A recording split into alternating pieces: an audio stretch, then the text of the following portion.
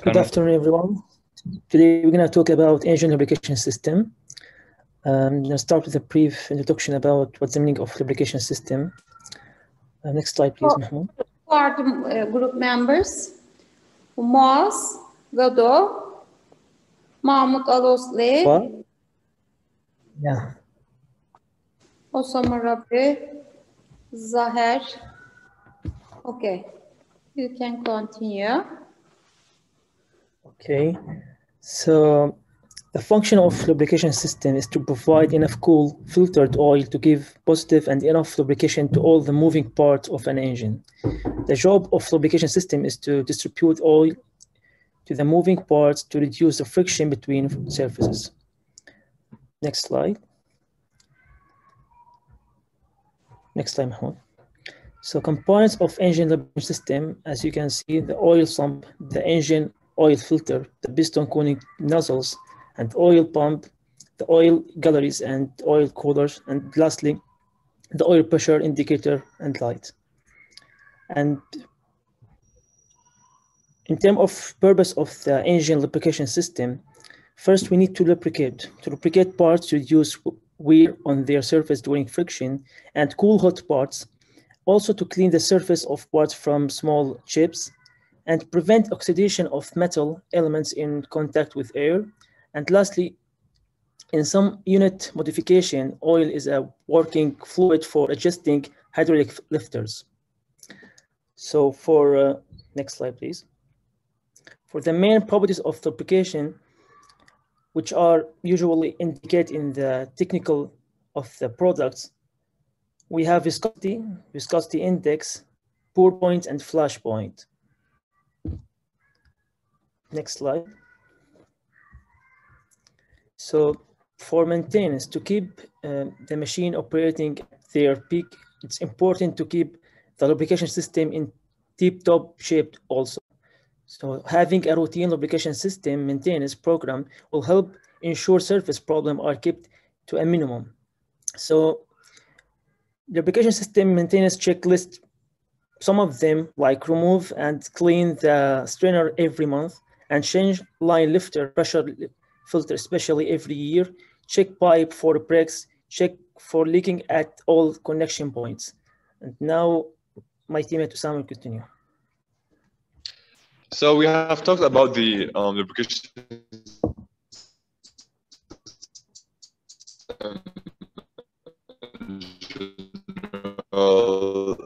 and we must know that lubrication systems are engine performance. Let's discuss the type system. This system works by mixing the oil and the gasoline together. And actually by using calibrator. And after the combustion happens inside the piston. Osama, can you hear me? Your connection is really bad. I called him, so he's gonna speak from my microphone. Can you hear me? Okay. Because I couldn't hear you, Osama. Oh, it's okay. Can you hear me now? Yes, now it's okay. Repeat. Great. Okay. So we have talked about lubrication system in general, and I must say that lubrication system is critical for engine performance. Now let's talk about the different types of lubrication system. Let's start off by the first one, which is called mist lubrication system. And actually, this system works by mixing oil with gasoline using the calibrator. And after the mixture goes into the chamber, an explosion happens and the gasoline evaporates. Then we will be left with the oil, which is used to lubricate the parts like the piston and other parts inside the engine. The second type is actually the dry sump lubrication system. This system stores a larger supply of oil. It contains an oil cooler and a control of temperature of the oil. Usually it's used in heavy duty vehicles. The last type is the wet sump lubrication system. The oil is stored in this system in the crankcase, which also serves as a oil cooler and oil tank as well. The oil pump is operated by the camshaft, and the oil lubricant lubricates the bearing in the piston. Now, let's talk about different types of oil.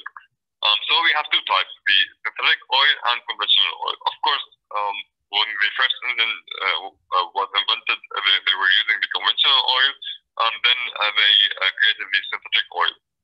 The main difference between the two oils is where they come from or what is used to make them. Conventional oil is made from petroleum, so in a refinery, after they refine the petroleum, they take a specific part of it and make it oil for engines. Meanwhile, the synthetic oil is manufactured specifically for this application. It's made under microscopic level of chemical compounds. We can see, like if we talk about the chemical formula, the main difference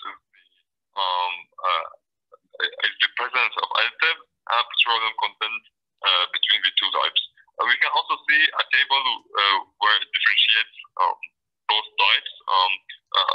We can see which have different characteristics, but of course, synthetic oil is more expensive than the conventional oil.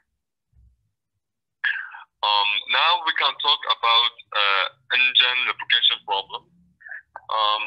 Lubrication systems are important for the engine to function properly. A dry engine can cause many problems and the failure of many parts, which can be caused by foaming. So a failure in the lubrication system can be done by the following reasons.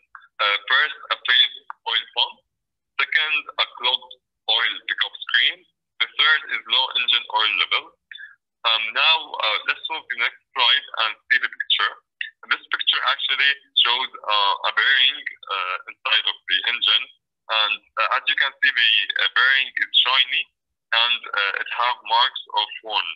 This happens when a lack of lubrication happens, or a lack of oil happens inside the engine.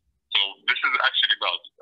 This can cause an engine failure or a bad performance in the engine. So we would want to prevent that by having enough oil in our lubrication system. Now we can move to my friend Patrick. So the lubrication oil requirements. So these are the requirements for the oil. So first, the oil should not react with the lubricating surfaces, and also the oil, so a low pour point to allow flow of the lubricant at low temperatures to the oil pump. No tendency to form deposits by reacting with the air, water, foil of the product of consumption. So the oil we should be able to clean the oil, non-foaming characteristics and non-toxic and inflammable. And of course, it should be low cost. So these are the damaged parts and the reasons. So I'm going to talk about these parts: the oil sump, engine oil filter, piston cooling nozzles, and oil pump. For the oil sump is usually powerfully made and durable. The main reason of a damaged oil sump is hitting the ground while driving, or sometimes due to age-related defects. Bad road conditions could cause damage to the oil pan or sump, so the manufacturers provide a stone guard underneath the sump. For the engine oil filter, the filter failure can occur due to bad installation. If it's too loose, the filter will vibrate, causing oil to leak. And if it's too tight, the gasket could be damaged, which could damage the engine. For the piston cooling nozzles, misalignment and limited oil passages are the most common issues with piston cooling nozzles. Metal nozzles are quickly bent or shattered as they come into contact with the cylinder part assemblies, while plastic nozzles can crack or break entirely. For the oil pump, there are many reasons that can cause failure, which are low engine oil levels, infrequent oil changes, incorrect bearing clearance, and improper installation, and also engine sludge and wear and tear over time. So for the service life of these components, for the oil sump, the majority of oil pans or oil sumps on the market are made of metal, making them incredibly sturdy. So the oil pan of an automobile should, in theory, last as long as the engine does. For the engine oil filters, most oil filters are changed at an interval of 5,000 to 7,000 miles. But some suggest that you should change your filter whenever you change your oil. For the oil pump service life is estimated to be between 60 and 70,000 miles. So for the improvements in the parts to increase the performance of the engine, so there isn't much that can be done to increase the performance of the engine by modifying the lubrication system, but a solution can be done by manufacture the oil pump and the piston cooling nozzles with a better material, which has a high resistance to temperature and fatigue. So now Muaz Gadu will continue with the design consideration and limitation. Okay, hello everyone. So for design consideration and limitation, typically oil velocities in excess of 3 meters per second in the pickup pipe can result in reducing engine and oil pump life. However, at low temperature, the pressure and lubrication is high due to high oil viscosity. Aeration is another concern, which is caused by crankshaft churning. Oil breaks up typically by a chain, high oil return velocities from the cylinder head, and long suction length. If the oil level is too low, the pickup pipe is not fully flooded under all conditions, causing air bubbles to be mixed with the oil by the oil pump and circulated around the lubrication system. Also, you should consider the engine running temperature, which ranges between 120 and 150 degree for light-duty automotive application. If the localized temperature is too high, i.e. 220 degrees for mineral hydrocarbon oils and above 300 for synthetic oils, the oil will likely to carbonize into solid matter, which can accumulate in critical areas of the engine. Next, please.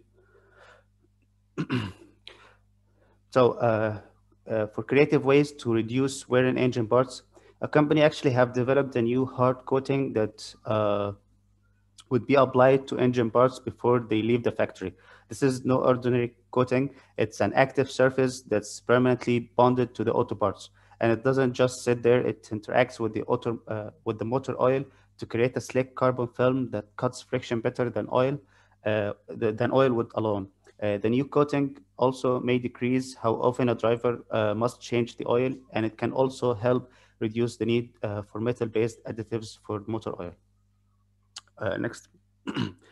So for analysis lubrication system, this analysis was made using two different simulation models, a monodimensional model of the entire lubrication circuit and a three-dimensional model of the oil pump.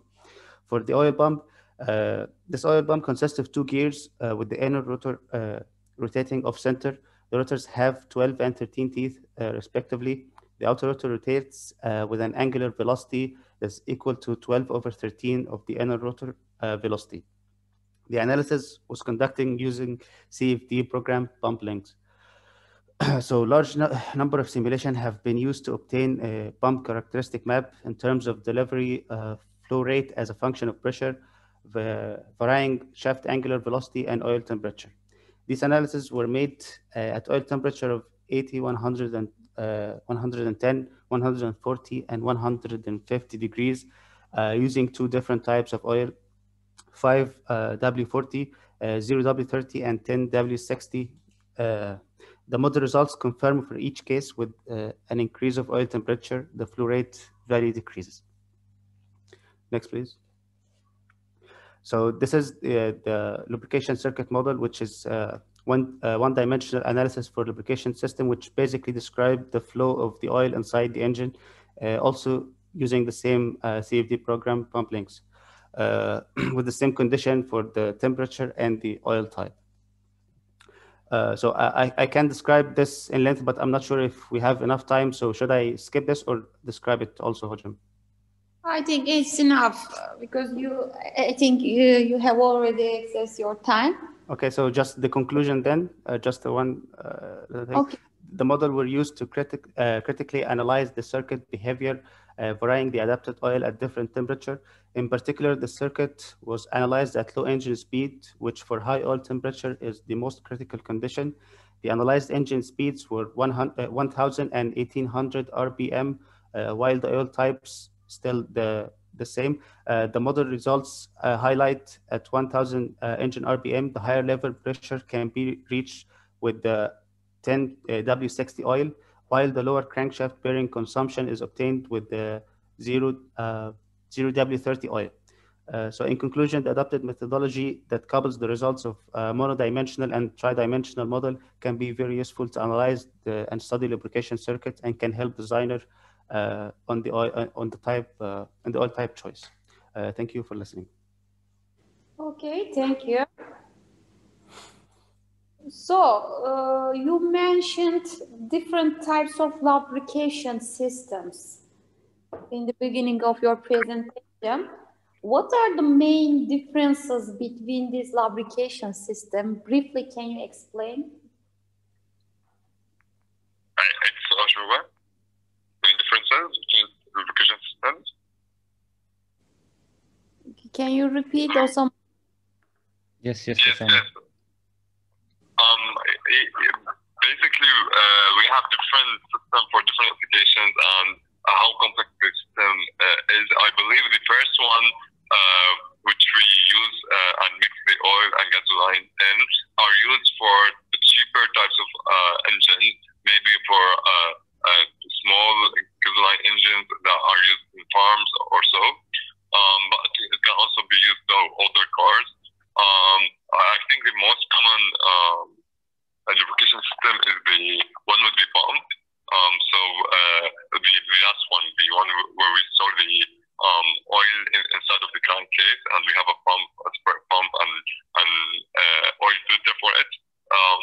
Such system, I think, is the most common in modern vehicles. Okay. What are the engine lubrication problems? What are the engine lubrication problems? Hujam, the main problem is oil leakage. Mm-hmm. So The friction between parts.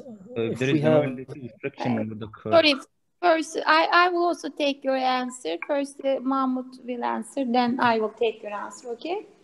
Okay, Hujam, so the main problem is oil leakage. So if there is oil leakage inside of the engine, friction would happen, which could result in damage to the engine parts, the pistons, the cylinder, and so on.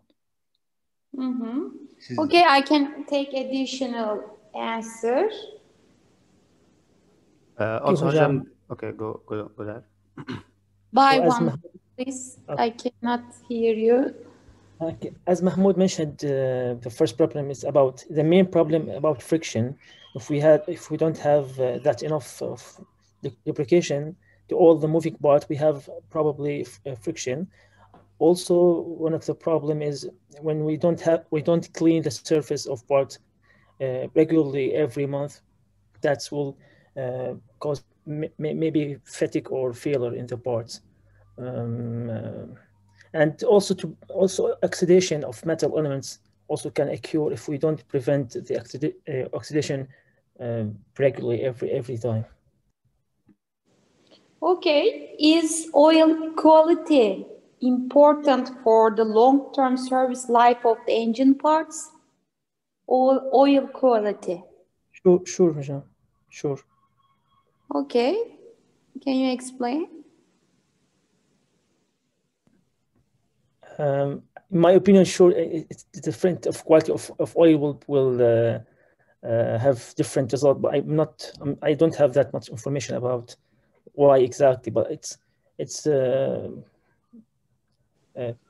makes sense to if we have different quality of oil will cause different results for the parts. Actually, Hajam, as I mentioned, that there in the analysis the 3 types of oil were used, and each one gave different results with the with the engine RPM. So as I mentioned, like at 1,000 RPM, the oil that withstand the highest level of pressure was the 10W60 oil. So I think it varies with different type of oils. Yeah. Okay. So, what is wear?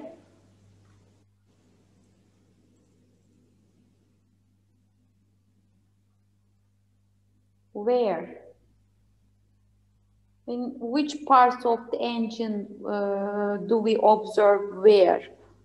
What parts of the engine do we observe where? Yes. Bearings. Bearings. Bearings. Yeah. Sorry? Bearings, Hujam. You repeat? I couldn't hear. Bearings. Where? Bearings, Yeah, bearings. basically. Bearings. Yes. Yeah.